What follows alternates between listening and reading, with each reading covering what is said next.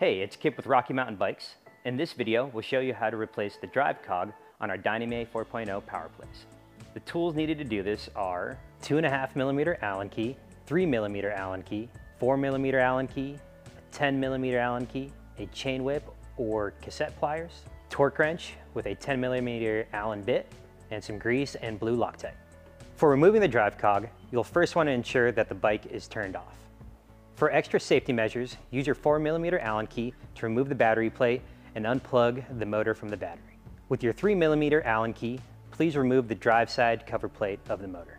With your 2.5mm Allen key, you can now remove the upper chain guide covering the drive cog. With your chain whip or cassette pliers, wrap it around the drive cog, and with your 10mm Allen key, you can unscrew the lock ring for the drive cog. You can now remove the drive cog. For installation, clean the lock ring and the drive cog mount. Apply a small amount of grease to the new drive cog. Next, you can install the new drive cog.